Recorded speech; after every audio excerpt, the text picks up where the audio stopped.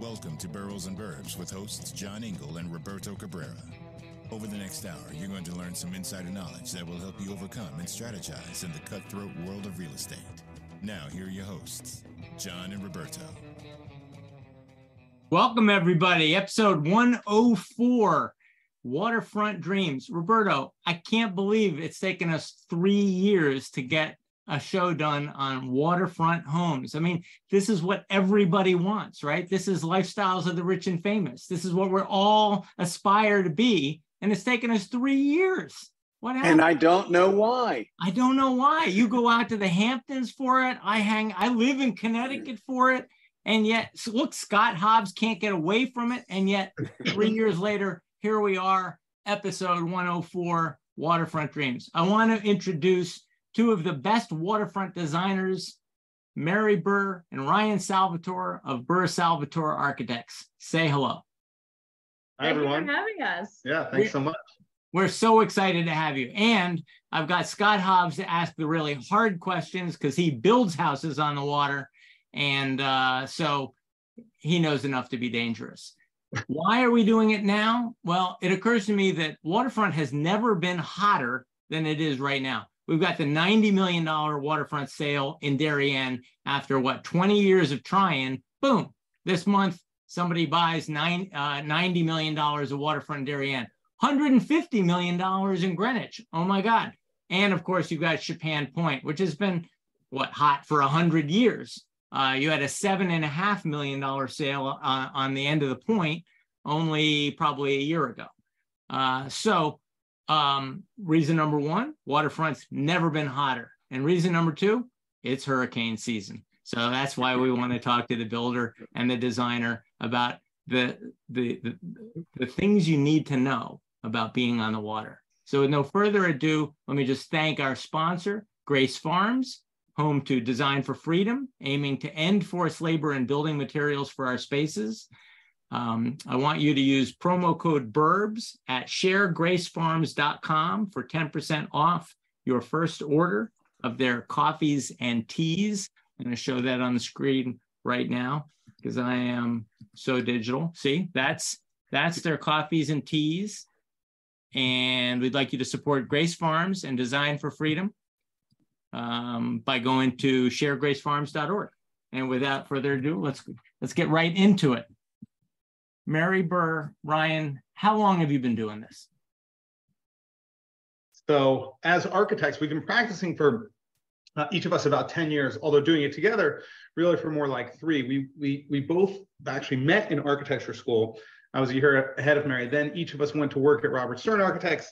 I left, Mary left a few years later, and we teamed up in 2000. You glossed over the best point of our meeting, though, which was I was a year behind Ryan in architecture school, and we were friends. We knew each other, but never romantic. Never was there. We should say we're partners in life and business. Important qualification here. Otherwise, this could sound weird. Yeah. And then in my last year of architecture school, Ryan called from Robert Stern trying to recruit me, and I was so charmed. And I said, I think I'll accept the job, and the rest was history. We only overlapped for about 6 months at Stern's office before he left, and then I stayed for another 6 years. You should mention the educational pedigree of the two of you. You went to Ryan went to Princeton, but you went to Williams, which makes getting into Princeton looks like you're just walking into McDonald's. And then you both go to Yale, architectural school. Is that what it takes to build on the waterfront? No, I don't think so. I think we're both fortunate to have had those educational experiences, but clearly not. Although I do think one thing that doesn't, both of us came from liberal arts backgrounds before we went to architecture school. And I do think that sort of informs our approach to things, just an awareness outside of architecture. There's the technical demands of building on the water. And then there's also how do you capture, and this is the stuff that we think about all the time, how do you capture the spirit of living by the water? What does it mean to live by the water? Yeah, you're confronting hurricane season, you're thinking about where do you put condenser, stuff like that. But more importantly, there is a lifestyle associated with waterfront living. And how do you embed that in the architecture such that the people who live there are experiencing it day to day, moment to moment? were you doing waterfront your entire career? I mean, were you working on this in the Stern days, or has this been only in the last few years? Actually, most of the projects that I worked on, at least at Bob Stern's office, were waterfront, either on the lake. I worked on a project on Lake Michigan. It was a pretty major house that I spent about 4 years on, actually, and another project on Lake Skaneateles, upstate. Hamptons. Yeah. What about you? I was only in Stern's office for about 18 months, and I worked for the entire time on one project. It was a house on the vineyard, not on the water, but proximate with some distant views, really special property and special house. So related, and certainly part of this whole kind of cultural movement, how do you capture the spirit of that lifestyle? And then before going to architecture school, I spent about 8 years as a general contractor and did a fair number of waterfront or water proximate projects. So it was pretty familiar, certainly, with a lot of the technical stuff as a result of that experience. It's interesting because I only think of that firm as a New York building buildings in New York. Yeah, they have a few studios. They're divided into studios, and a few of them that just do houses. And actually, most of them are single family houses outside of the city. So that's where we cut our teeth. And I think as a result, we have a very sympathetic way of working, not just stylistically in terms of design, but also the way we run our practice. It's formulated on our experience at Bob Stern's office, where there's a great culture. I think each of us had great experiences there. A really wonderful place to start a career, and also for the people who've spent their whole lives. I mean, the people that we day to day look up to, whether Bob or the partners that we work for. I think oftentimes we're thinking in the office, what would this person do in this situation? It's a great model and example, I think. So, real important touchstone for us. So now we've established that the people who want to build on the water, they're buying some of the most expensive real estate in the country, really unique properties with unique challenges, and they want to hire the best. And they go to a place like Robert Stern, and they hire the best in the country. And you've been working at Stern on these. Is it located mostly in the Northeast? And is it mostly oceanfront, or have you also worked on projects both in Florida and, as you mentioned, lakeside? Have you worked all over the country, or are we talking about a concentration in the Northeast? I think that at Stern's office, it's much more nationally and, in fact, internationally, and lots of different types. In our practice, it's really been much more concentrated in the Northeast, but on a variety of different sites, whether it's fronting on the Sound, whether it's fronting on the Atlantic Ocean. In fact, working on projects in each location with Scott and his team, actually. So a variety of settings for the work, which is actually really exciting because each one invites a different opportunity, different design possibility.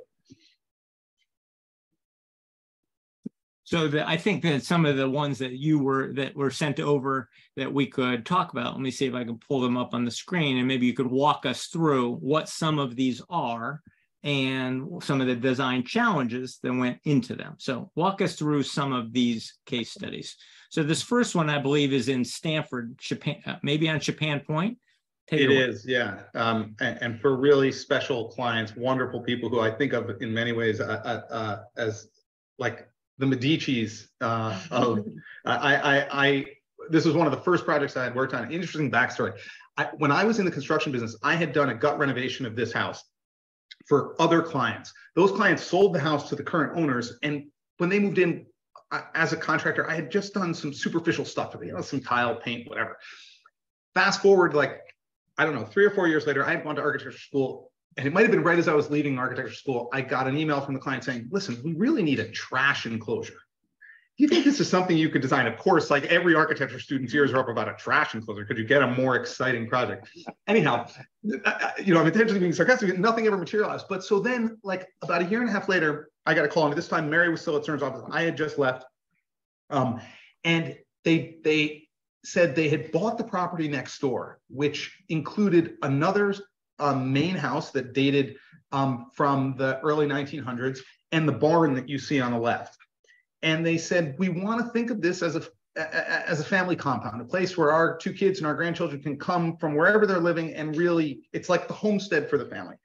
And it was a really, and actually we're still, always doing small things there. Really, really fun project, right? Fabulous west-facing views on the harbor. This is the cottage building where the clients decided, we want the exterior to really be sympathetic with the rest of the house, the main house, but the interior, can we do something a little more whimsical? This is our escape to the 1950s and 60s, the mid-century world. And the client actually did all of the decorating in here fabulously with a lot of original pieces. But it really was meant to be like a retreat and almost like a folly on the property. But undergirding that was the mandate that we needed to do it. We maintained 3 separate parcels. And in order to build a pool, the city of Stamford has regulations such that you can't have an accessory structure without a principal structure. So that cottage was really a one-room apartment that satisfied the need for an accessory building. This is the barn, which dated from the 1860s. It had been elsewhere on the property originally. When we found it, it was really in shambles. I mean, it was a workshop and I'll use the word not really appealing apartment upstairs. We shaved off the west-facing elevation, introduced this entire post and beam system, and really just tried to open it up to the water views beyond. And this is a guest house for the property overall. Did you expand this at all, or is this all within the pre-existing structure?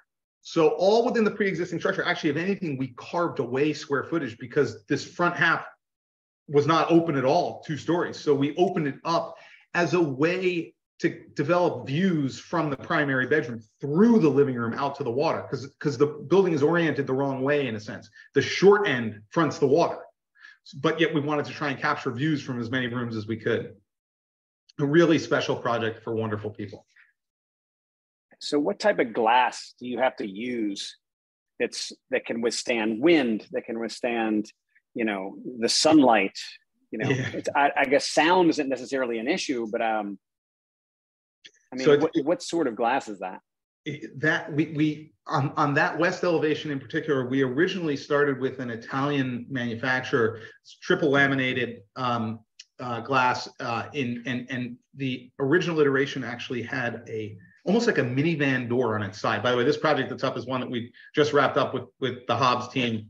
A really fabulous project, about 10 or 12 houses up the shore from the one we were just looking at. But anyhow, so all of the windows were tinted for UV protection on upholstery because they're west facing. In that particular instance, we didn't have to hurricane rate them or meet some of the standards that you might find, for example, down in Florida, Miami-Dade, but really being very much aware of sun influences and comfort, because you have to amp up HVAC. You have to think about what it's like to be in front of that window at 3 o'clock in the afternoon on a summer day. Like, there's no benefit to having glass if it's really uncomfortable to be there. Yeah. Here, a little bit more transitional project, not on water, but off water, inspired very much by nautical influences, but trying to do it in a way that was a little bit more innovative. So some of these rounded steel members here, there's like actually a metal cage floor of the loft to make it feel a little bit more open, but not so literal in its appropriation of nautical or maritime architecture. Trying to do it in kind of fresher, more contemporary language. This too was a pre-existing structure or not? No, this was a new house. So you designed. Are there any like zoning restrictions or a style that you have to maintain or heights? Did you have any restrictions in creating this? Well, I remember that we needed a variance for this because it's on a corner site. And one of the hardships of being on a corner site is that you have 2 front yard setbacks. The front yard setbacks are generally deeper than side yard setbacks. But we were able to get that variance. Yeah, I think we had a legitimate case for it. In many cases, it's not so much a local or whether regulatory or association-based guideline that drives some of our thinking about, let's say, context, but more our interest in it. Like, I think the last thing that we want is really to drive by and know that house was built in 2019. That's not to say it has to be duplicative of the context it's in, but really more like, okay, this fits in massing wise. This feels comfortable on the site. It looks like it belongs here. Like that to us, I think is kind of one of the key hallmarks of a design that's worth building. That's going to stand the test of time.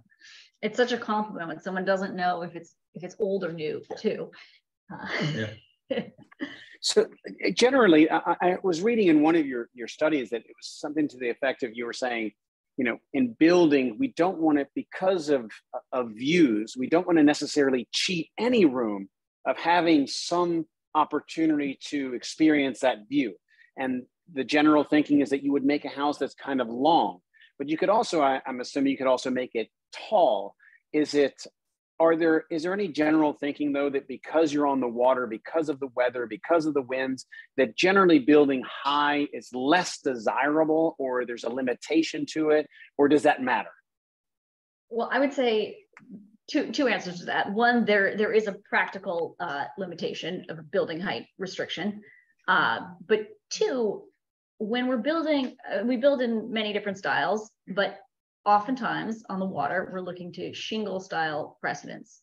And the shingle style is known for its rambling quality. It's not super tall. In fact, oftentimes the eaves dip really low and the roof is very all encompassing. And it's kind of the opposite of these houses that you see that have been raised out of the ground artificially in order to avoid the floodplain.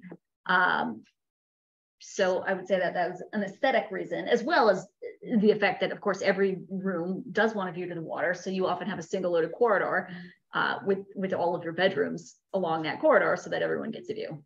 I mean, if you just, the images that you just had up in the house, the back of the house with the awnings, I mean, that's a perfect case where we actually graded up to the house because we really wanted it connected to the grade. And when you think about, again, the benefits of waterfront living, like the idea that you could walk out of your house and feel connected to the shore, to the beach beyond, to just literally meander through your garden to your kayak.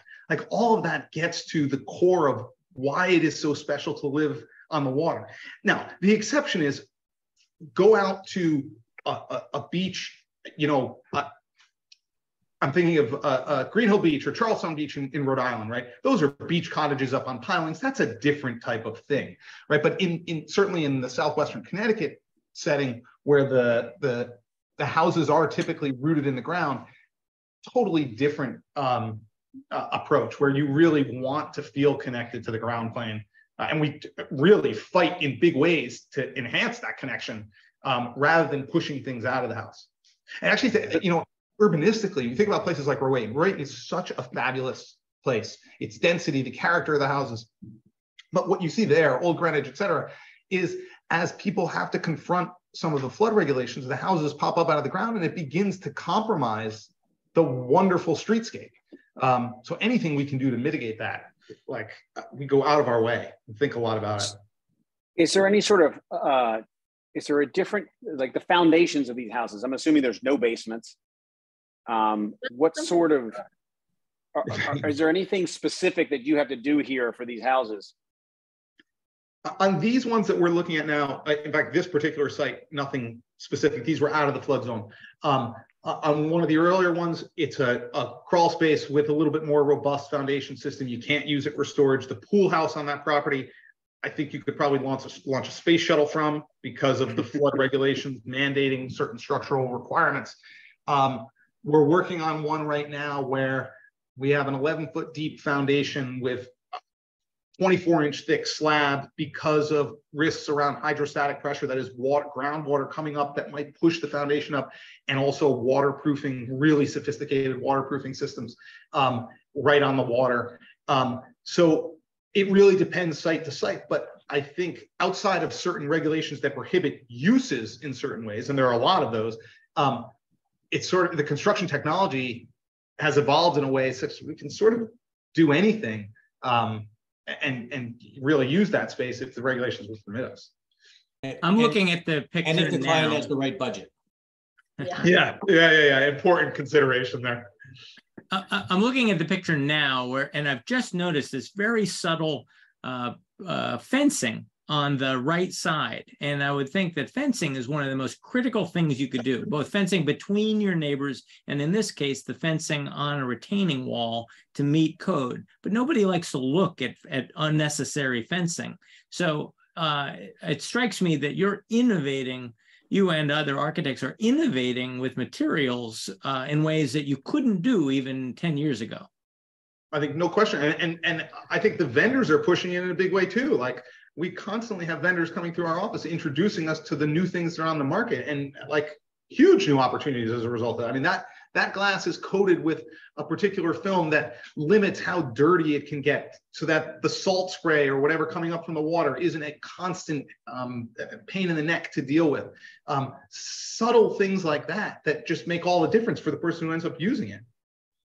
Wow. I mean, what can I say but wow. To have to think through the details of salt spray and humidity. It also occurs to me that if you ask me to design a house, I guess my initial assumption is I take out a sheet of paper and I assume I get a nice flat piece of land.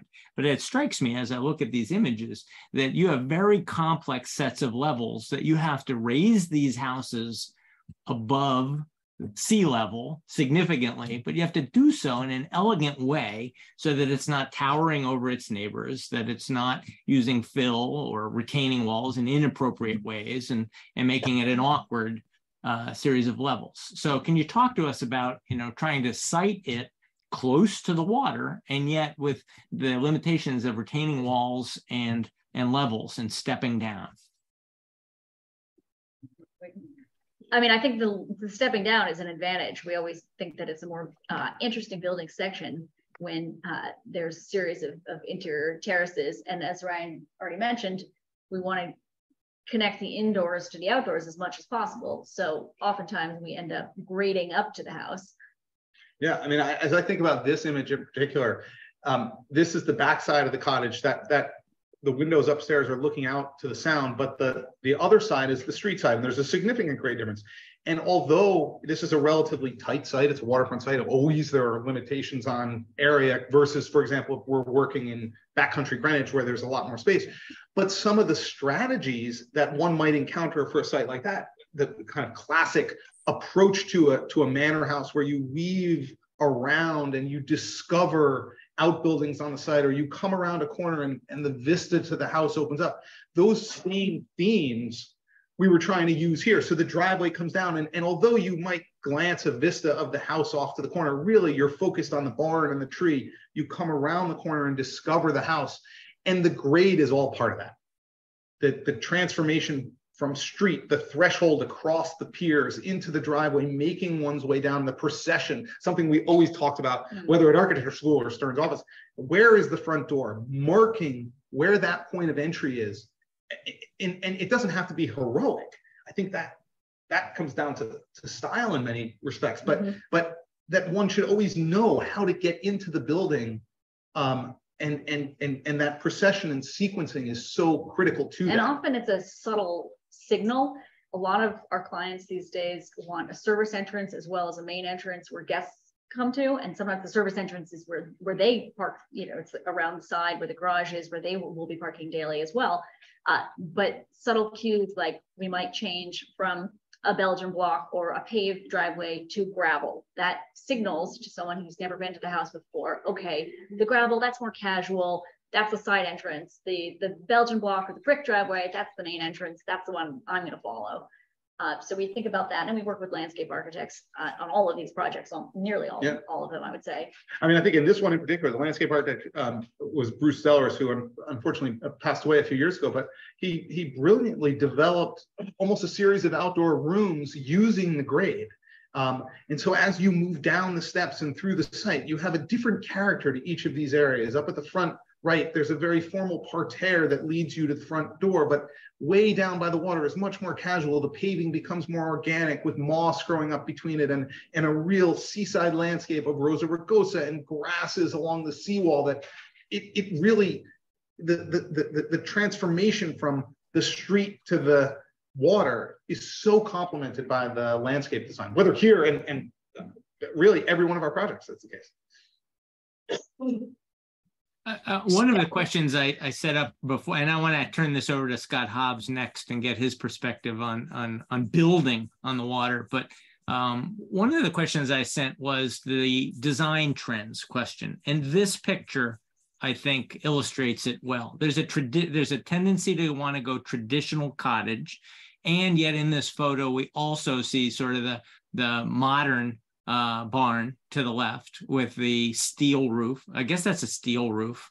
So can you talk to us about where the trends are going? Are we getting away from traditional because we don't want to puncture a wall with windows? We want to make the wall a window. So can you talk to us about that? Well, I don't think we're getting away from traditional. There is a big movement for this, what people call transitional. You've seen the modern farmhouse, right? You've seen the white modern farmhouse with black windows that is ubiquitous right now. And I'll confess, we did one ourselves in 2018, but that has become such an overused trend, especially in this area. And I think the perpetuation of trends is probably aggravated by everyone being on Instagram and seeing the same images. But I think that what we try to look at precedents that are not just contemporary precedents, because that endangers us to falling into that trap and following trends. But we look at a lot of earlier examples. And I mean, you began by saying you want to make sure that when you're done, they can't tell what year the house was built. I'm wondering, did your client say to you, I want a normal looking house here. Give me a traditional looking house, but I want a lot of windows so I can look at the water, but I want a traditional looking house. And that's what you're calling transitional? So it's interesting. I mean, one of the questions we'll often ask clients in our earliest meetings, just from a process standpoint, the first meeting we have after we've, sort of been signed up, the first meeting we have with clients is really, we just sit down and talk.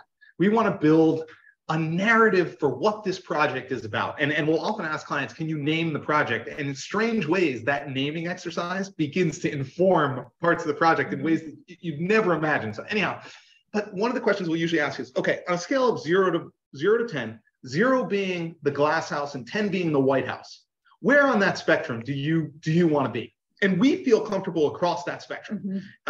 We really feel strongly about that it's not everything is a white box, not everything is a salt box, but it's really response to client desires, site, et cetera, et cetera. And what's also interesting about that is when you hear, well, a couple of things. First of all, we might be talking with clients, a husband and wife, and one says they're a 2 and the other one says an 8, and we have to figure out how to meld those two.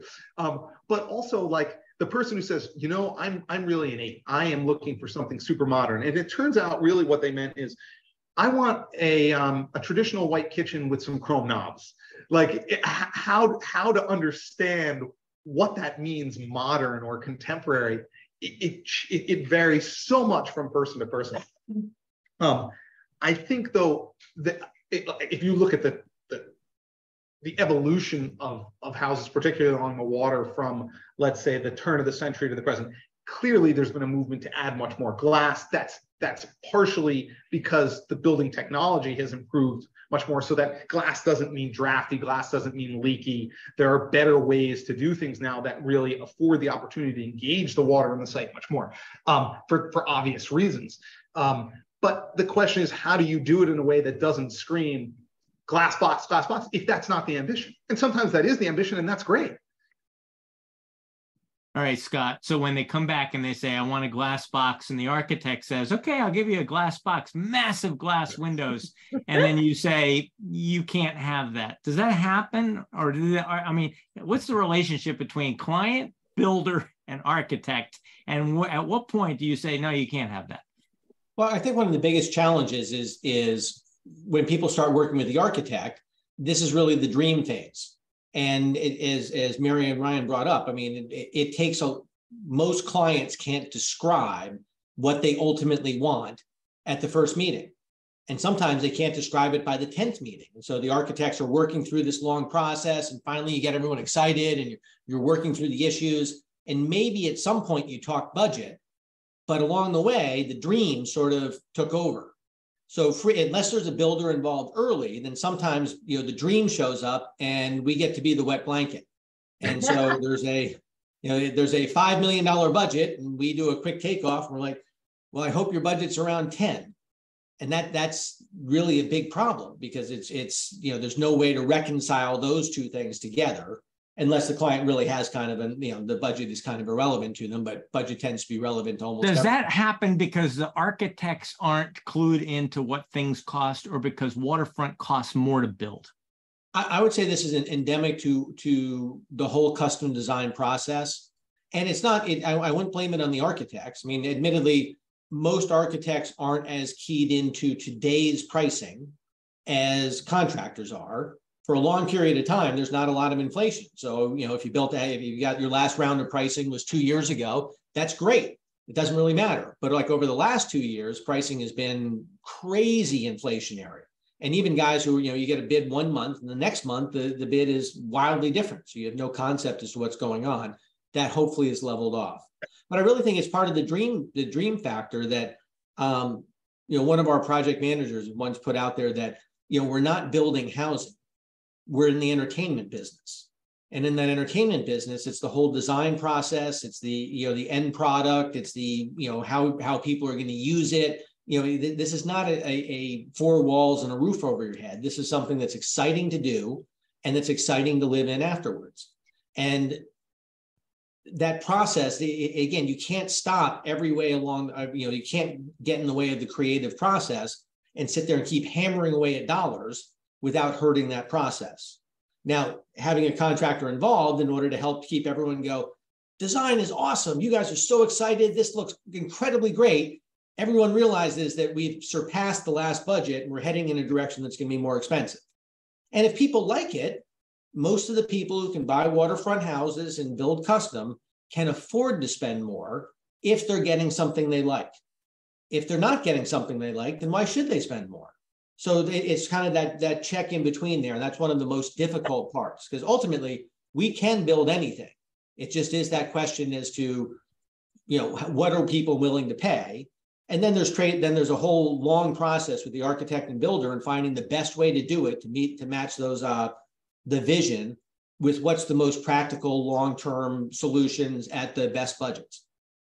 How do you do? Almost always, we'll say to clients in the early phases, the very early phases of the design, like before, we'll want to know big picture budget. But then we say, let's just put the budget aside for a little while. Let's draw the best possible thing we can draw for what you've told us you want. And you know what? Almost certainly we can guarantee you that this is going to be over your budget, but we'd rather put the best ideas out there and come back. And it's a grueling process to say, I love that, but it forces a certain degree of discipline from everybody on the team, whether it's us, the clients, to prioritize, like, this is the most important thing. And then, okay, we couldn't do this other thing, but there's a kernel of an idea there. And how do we do that more affordably? Or more economically, whatever the case may be. Well, you start with teasing me with something I can't afford. It's like a real estate on purpose. Yeah, taking you to a house you can't afford. Look, we try to do it in a way that it's not 4x what you can afford, right? But we think, and it takes a lot. Honestly, it takes a lot more effort from us, because then we're redrawing, we're redoing it. But it honestly yields the best outcome, or it yields an outcome that everybody's comfortable with. It puts the client in the driver's seat to say, what, these are the things that are most important to me. This is where I want to focus. And we always do more than one offer for the same reason. The client usually likes A from scheme 1 and B from scheme 2, and then we Frankenstein them together to something that looks good, but includes everything they want. Yeah, Frankenstein might not be the best verb. I think the buying process of purchasing an apartment is completely the opposite. It's that you start at a certain place with the basics and you allow them to keep growing it, because they'll do it on their own. And they come the whole way up. If you actually let them feel, touch, and taste something that they can't afford, and then you come back down, the process also becomes depressing. Mm-hmm. So it's different. I don't know. It feels different from. There might be a little difference here, that in a custom project, let's just say that a waterfront lot costs $5 million. And in some places, it costs a lot more than that. Sure. And let's say you're going to build a house, and let's say that the basic house at which you'd be marginally happy is going to cost you $5 million. And then you got $2 million worth of furnishings, and you've got $1 million worth of fees. So you're in here already at $14 million, and you have a nice house. Now, if it was 15 million and you were really excited, or 16 million and you're over the moon every time you drive home, we're talking about the marginal last dollars, as opposed to on an apartment where it's like, I'm here's the budget. This is it. What I'm buying is what I'm getting. I'm not there. There's not a whole ton of the variable. And ultimately, I think even with a bunch of clients that, if somebody has a $5 million budget for their apartment and you show them a 15 million, all right, that's probably irresponsible. But if you show them a 6, people might go, it's worth it for this extra. Of course, but they will grab it. They will do, and they start getting excited. They grow into the process. Like, now this is what I'm talking about. They keep coming, and you allow them to do it. It's also a matter of trust. We have a bad reputation. You start taking them to places, they're just like, they just want to make a commission and sell you something. And that's just not it's a process. It really is. You're getting to know people. It's a relationship. I'm sure that you guys, it's the same thing. You have the wife calling you saying, look, he's going to tell you he wants the kitchen this way. And he's going to say, don't tell her. She's going to call you this, and you're right in between. What? What? At what point will I know what it's going to cost me that we're going to be into this for 14, and how solid are we on that 14? I say that because I have a client in town who was going to expand their starter house, and now they're realizing that it's going to be $4 million project, and they got bummed out. They thought it was going to be a $3 million house. Now it's a $4 million house. So they went looking, and they said, you know what, we're just going to sell it and go buy ourselves a $3.5 million house. They're bummed out because prices just went up 33% when they blinked. Is that a function of the architect not setting the expectations during the process? Is that a function of where we are in the economy today? And how often is that happening these days? So we almost always, at least for a new house, will bring the builder in pretty early on, bring a builder in, not necessarily the builder we end up using, but oftentimes it is, to do what we call gut check pricing, where they look at our fairly schematic drawings, but we'll accompany it with a written narrative saying, we're using, say, Marvin windows and cedar shingles, and give them some outline. And they can give us a budget that's probably within 20% of what the house ends up costing.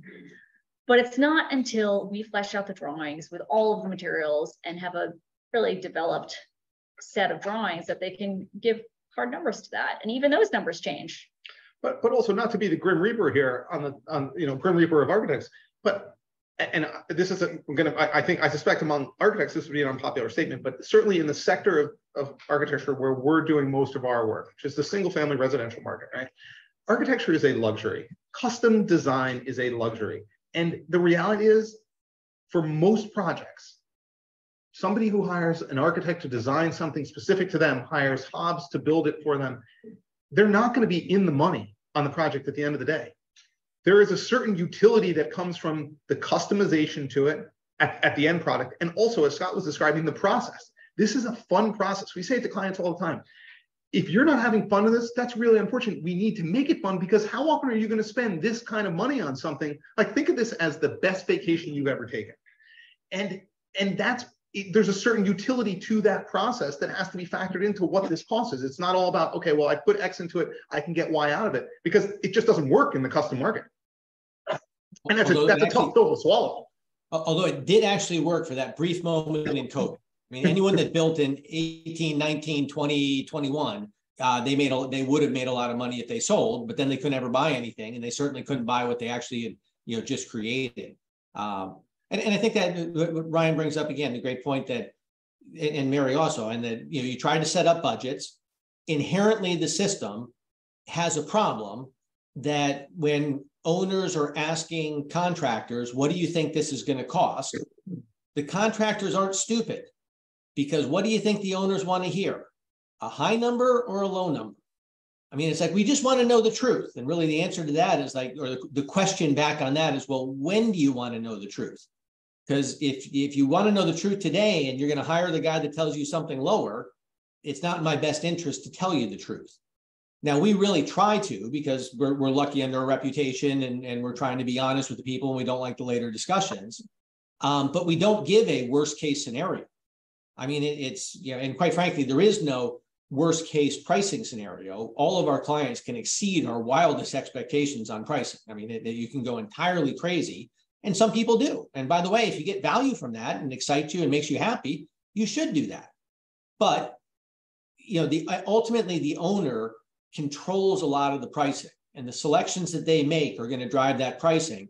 And if they don't know early on what they want, which most are not qualified to know, it's very hard to get the pricing correct. I use one extreme example that a client had said, we just want to do sort of French country. And it turned out they wanted Louis XVI. And it's not the same zip code. I mean, it's way off on that. So, am I wrong on my budget, or are they wrong on what they told us is for their expectations of what they wanted? Also, then there's a question of what are you building for? Are you building for a timeline that's 25 years, that's 50 years, whatever the case may be, because that drives how things are detailed, how things are material selections that are made along the way. And all those ultimately drive the budget. And sometimes it's tough to ferret that out at the start of a project too. So it looks like Parry lives in a lighthouse. He's asking, is waterfront land worth more than the structure at the vineyard? And I'll ask that question a different way. The example you used was $5 million piece of land, $5 million budget for the structure, plus another 14 of fees and decorating, et cetera. As the price of land, waterfront land went up, let's say from 5 to 10, or from 10 to 20, for the very best spot on the point, wherever that is, Florida, the Hamptons, wherever. As the price of land went up, did the budgets for construction and the budgets for building these houses go up proportionately? That's a tricky one. And I'd be interested in what you guys say also. I would say, yes, a bunch of the budgets have gone up because, in Greenwich, I don't know if you can get waterfront for under 10 million. I don't know if there is. And nobody's building a $5 million house on a $10 million lot, right? But then you get into the size of the lot, how the lot lays out, as Ryan had brought up earlier, you've got to position the right house on the lot. And so, if you have a very narrow frontage, you may only be able to get a $5 million house on this lot that makes any sort of sense. I'm imagining Rowayton, for example, quarter-acre lots on the 5 Mile River in Rowayton. If I were to be able to find one for $5 million, would I be hard-pressed to spend more than $5 on a quarter-acre lot in Rowayton on the construction? No, I bet Mary and Ryan could do it. Sure, we could. But I think it also comes down to what is the size of the lot. Meaning, if we're talking about Copper Beach Farm, right? That $138 million sale, that is largely land there. You're not spending $100 million recreating that house, whatever, however you value it. But go to Rowayton, where that gets completely rebalanced. And I think probably in most places, it's a little bit narrower of a relationship, certainly than Copper Beach Farm. That's an outlier. But there is a peninsula in Westport, for instance, that's just been bought and subdivided, and they're talking about $10 million lots. And I think they're 2 acres. So using that as an example, do you think that those clients are probably building $10 million houses on those $10 million lots because, and the outliers might go higher, but nobody's going to go lower? I don't think so. Or if they're going lower, it's because they want a small house. At a certain point, it could be a 2,000 square foot house that has exceptional finishes. But at some point, there's a limit to how much you're going to spend. And so it's only out of choice. And you know what? They recognize that they're underbuilding for the value of the land. And you guys can probably speak better that than we can. But like you look at it and you say, okay, I have $10 million. And I think Scott was losing. I have a $10 million site. I got to build something that's commensurate with this site here. And so I think there is some pressure, so to speak, in the market in that regard. Are there houses that you find in, and I understand the topography is different all the way down the coast, but are there houses that, for example, you would never build in Georgia that you would build in Maine and vice versa? Like we would never build this house here, and advise a client, that doesn't work here. Like all glass does not work. You can't do it. Stylistically, I think we would like to respond to the local vernacular. So if I'm building in Maine, there's a lot of rocky outcroppings. I'm going to look at those local materials and use that. If I'm building in Newport, I'm going to use some red brick and do some shingle style that maybe harks back to the Isaac Bell house, right? I'm using examples here, but we try to be vernacular. So if I'm building in the South, I'm going to want a broad porch. Yeah. But I don't think we would ever take the position that's completely inappropriate. We might suggest, you know what, this seems a little bit out of place. Maybe there's a way to get what you're after and tone it down or whatever. But ultimately, our view is we're going to put options out there. We want the client empowered. This is their house, not our house. This is about a collaboration. This is, I mentioned this about the process. And so we want them to get what they want to get out of it. We're trying to guide them, but it's up to them to pull the trigger and say, you know what, this is where I land. And this is really what I want to do. And then it's up to us to do that the best way we can, the most sensitive way we can. Sure. And Scott, from a building perspective, let's just say there's in Maine, they don't build like glass boxes, but someone just is diehard. They've got the money. They want a glass box up there. Are the builders capable of making that shift and doing that? Or do you got to bring builders from somewhere else who specialize in doing that? Well, there's still a lot of learning going on in the contemporary style. And there's a lot of little details that are incredibly difficult to put together. And using an old example, I mean, if you take a very tricked out Georgian with lots of moldings and all sorts of plaster and details and things everywhere to attract the eye, you can hide a lot of things in that. So, I mean, if things are a little bit out of level, things aren't quite square, things are off, you can hide things like that everywhere. If you build a truly minimalistic contemporary and you put like negative reveals of like 1/4 of an inch that follow and chase everything all around, you can't lose it anywhere. So you literally have to build the entire structure perfectly, or the interior is going to look like crap. Because if the only detail you see is a 1/4 inch line and it goes between 3/8 and an 1/8, it looks like you're a bunch of hacks in there doing it. So those levels of detail, again, and in a big old Georgia, I mean, you'd never notice. I mean, you'd hide that stuff all over the place. No one would ever find it, even if they got in there with lasers. But in this stuff, I mean, the eye would go right to it. So and regardless, again, there's, if the same size house is 5 million and 10 million, odds are the 10 million has much higher levels of quality, and you got to bring in the right guys to do the stuff. Contemporary does have some specialty items to it, and you don't want somebody learning.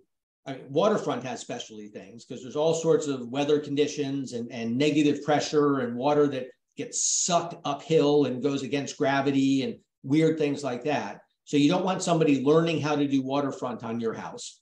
And you don't want to be somebody's first contemporary house. I have a two-part question related to some of the things Scott just talked about.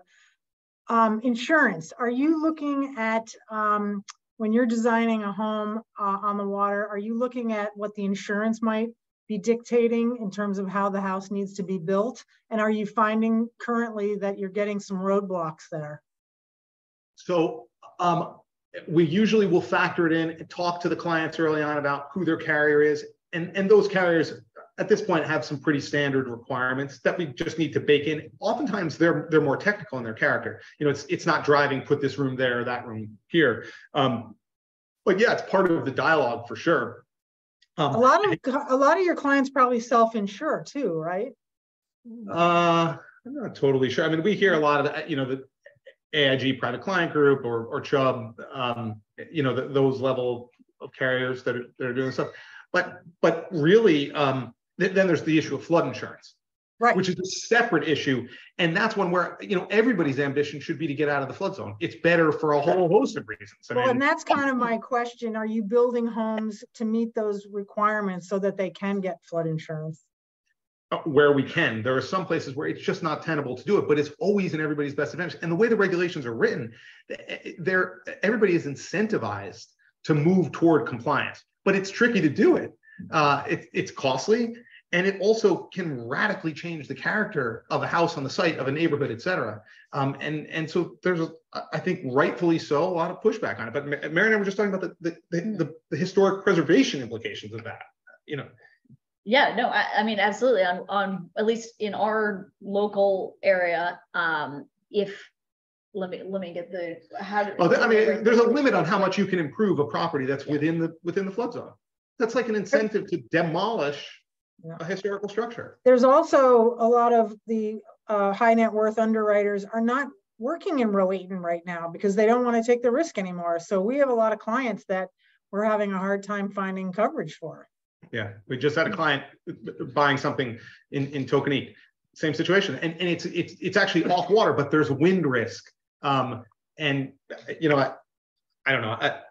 I think doesn't mean that these properties are not going to sell, or that I hope not. I mean, I think the endurance of the lifestyle will persevere, or people are just going to pay more for their coverage. Yeah, thank you. And if you're building new, a lot of the codes take into account things such as uplift. And it drives you crazy when you're building a stone or a brick house with a slate roof on it, and we're spending $50,000 or $100,000 tying down the whole structure where you're going. I mean, we've all had the three little pigs, and it's not going to blow this house away, and yet that's what the requirements are. It does make sense, though, that I mean, like I think we in our insurance show that we talked with, you know, in Florida and other places, you sit there and you look across a whole swath of a neighborhood. And this house is fine, and that house is fine, and this house is gone, and this other one is here. The modern houses built to code, they can withstand a ton. And I mean, even down like in Rowayton after Sandy, you would go down and you'd see a new house that was built at 13 feet was the bottom of the joist, and next door was built at 12. At 12, it flooded right through the first floor. At 13, it got up to within about an inch underneath the joist. And you're like, well, I'll be damned. They actually know something. They got it right. I mean, so this is an aha moment for me because I grew up and my aunt was at 45 Rowayton Avenue in Rowayton. And like clockwork, every 5 years, the water would just go right through the living room and back out the other side. And they'd have to replace the sheetrock on this cottage. So are you as architects able to solve that? Are you able to say, well, I mean, we can only build it so much higher in the air before we get in trouble with the codes. But we've got an awesome set of pumps. It occurs to me that we have not invented the pumps that could pump Long Island Sound out of that house fast enough. So what do you do at 45 Rowayton Avenue? Because they do have a storm surge problem every couple of years. There's not a good solution for it. You raise it. Yeah, you rate RAISE. Yeah, not REC. But really, and you pick materials that can get wet and then dry off, and but you don't want a living room that can get wet. I mean, but exterior materials, certainly you want to be thinking about the resiliency to them, and also the code really governs a lot of this stuff too. So, you know, we can take certain actions. I think from our standpoint, the bigger challenge is if you do raise it, how do you mitigate that? You know, how do you make it feel comfortable? Can we just get a quick prediction? Because it's just, to me, it's the elephant in the room, the rising waters, et cetera, et cetera. In 50 years, these houses, of course, they're going to be still standing and resilient because they're being built so well now. But are they going to be viable houses that are going to have beachfront? Or is that all gone? And this might be the last question. We're down to less than 2 minutes. So give us a great big crystal ball. Every great big environmentalist has a beach house. The hurricane of 1938 wiped out houses along the coast. And guess what? People rebuild. So you know what? Even if they don't last, I suspect 50 years or 100 years from now, people are still going to be living on the water. They might be in different houses, might be in different places. It's too compelling. Some of our clients are already trucking in the sand that they're putting on their artificial beach. So not much will change. How expensive is that? It's actually not that unreasonable. I don't know what they say. It's actually really interesting science behind it. They get the grain size to match the existing sand so that it lasts longer. I mean, it's really funny stuff. So my final question, is it a good idea to hire a husband-wife team? Yes, absolutely. You should only hire husband-wife teams. Yeah, my mom and dad are actually both architects, and I remember growing up under a husband-wife team. And actually, my sister and I both became architects as a result because it is so pervasive. You know, they bring their work home with them every night, for better and for worse. But no, I really enjoy working as a husband and wife team, in part because you know that when you hire us, we are always working on your job. We don't leave it at the office at 6 p.m. But no, I think it makes for a better product as well, because you've got two pairs of eyes instead of one on everything. And we're always running by the other person, I'm stuck on this detail. What would you do here? Or we've got this issue. And so it's productive. Thank you, Mary. Thank you, Ryan. And thank you, Scott Hobbs. And thank you, Meredith. This has been a great show. Roberto. Thanks, guys. I love working with you, Roberto. Another Loved great show. 104. Thank you so much, guys. Thank you. Thanks for having us. Bye. All clear. Bye-bye. Great job today, everyone. Take care.